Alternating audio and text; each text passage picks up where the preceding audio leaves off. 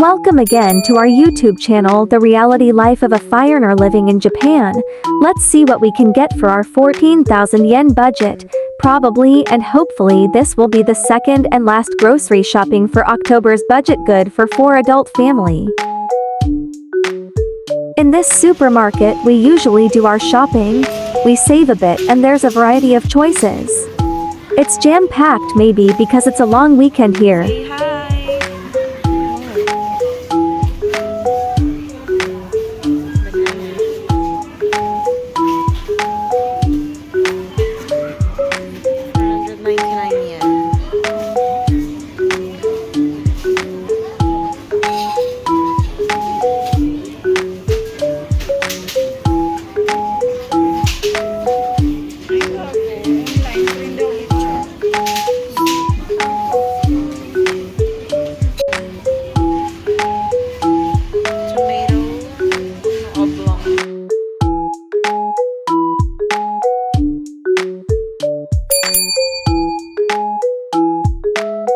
So many choices of vegetables, but of course we will only buy on what's on our budget. Many varieties of mushrooms, round, white, brown, slim type and more. When I was in the Philippines we can eat mushrooms when there's a rain, thunder and lightning. Me and my siblings is always looking forward if there's a mushroom sprouting in our backyard then.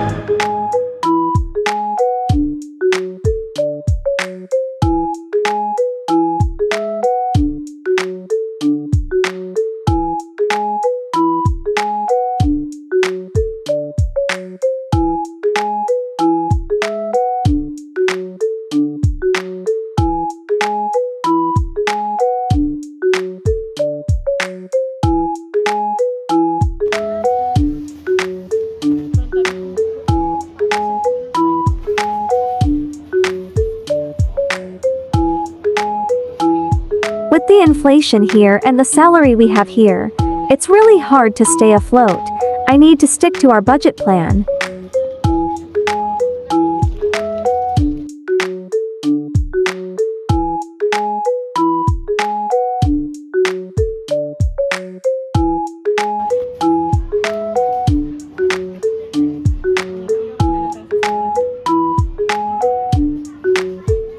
I am checking if they're of a discounted meat.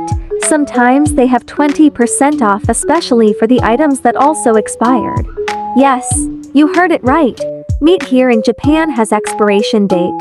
It's not really an expiration date, but Japanese supermarket always ensure the freshness and safety of all fresh goods.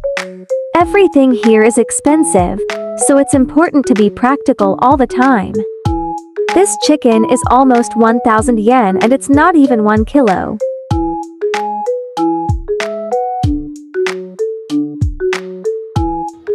I always choose frozen drumstick since it's cheaper than drumsticks which is not frozen.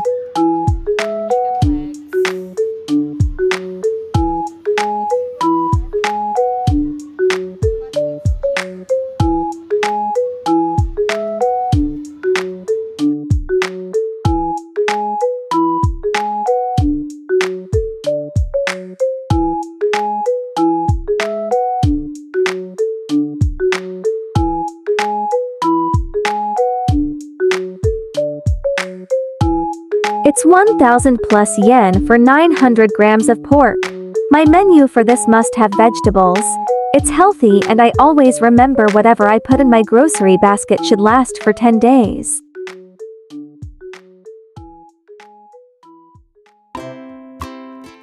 With this ground pork I might have some sweet and sour meatball and embutido.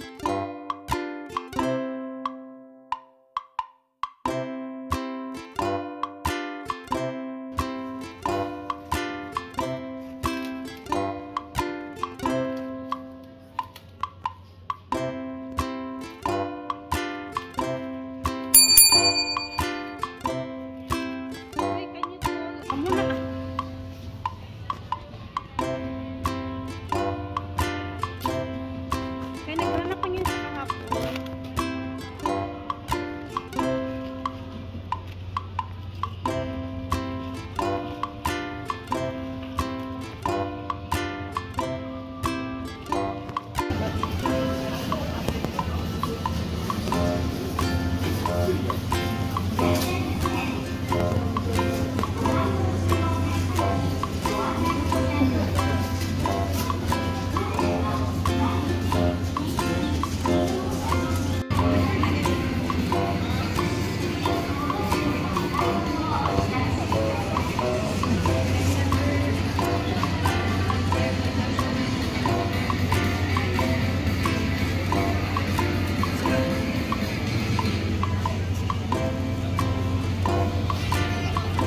seafoods here is more expensive than meat, from fish to seashells. Yes, of course, this is Japan.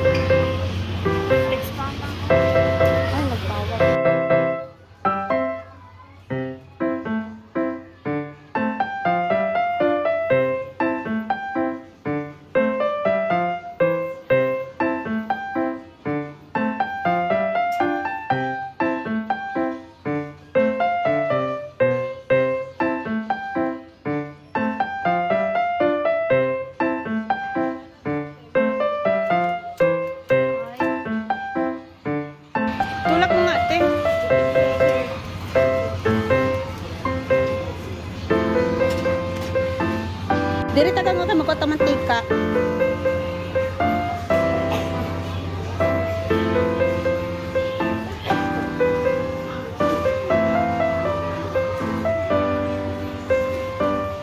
Ay, kape palagang. Wala pa diri kape no? Dito nang ta sa pikas.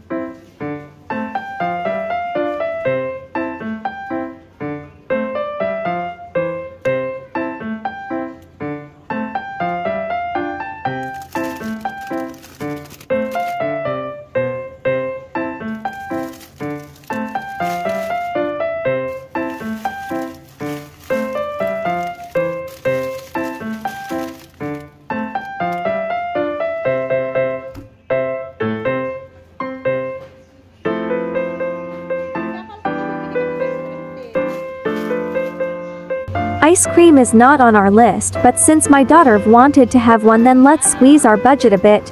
We tried this seasonal ice cream flavored sweet potato. I know the taste might be weird, but I like sweet potato. Add to cart.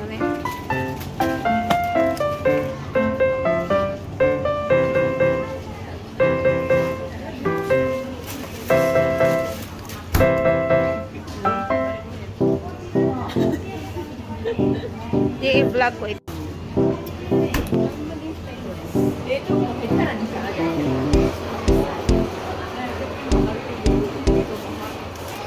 Oo.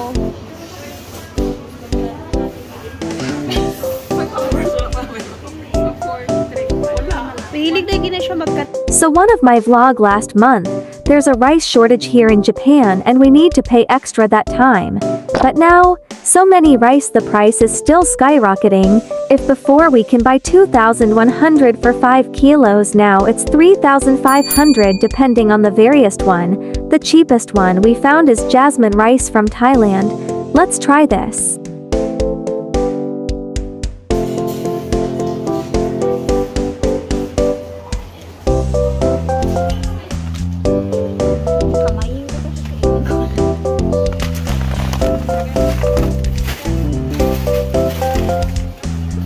Baka magsisi tayo dyan.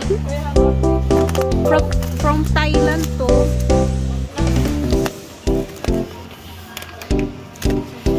Pero jasmine rice. Kaya gani. Sige, try natin.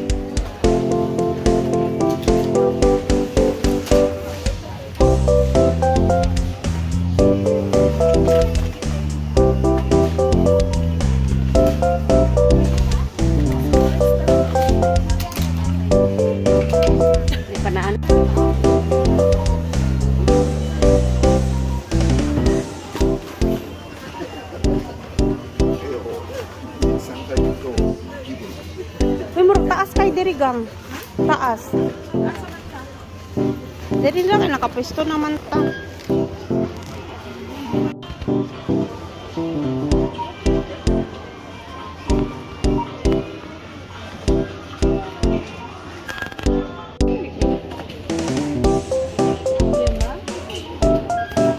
Pohi.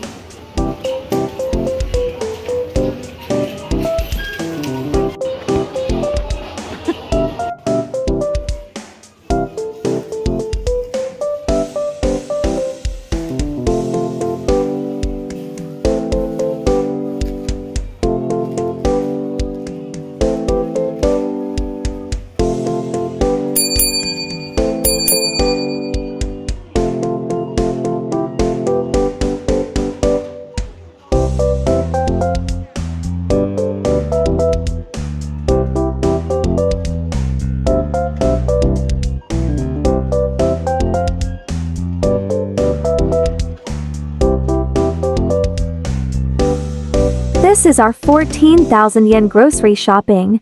See, this is far from the conception of other Filipinos who always think living and working in abroad is easy, or we are living in the most comfortable way. We are struggling here from work to financial aspect, but we don't have choice but to go on and striving to achieve what we really want for our family.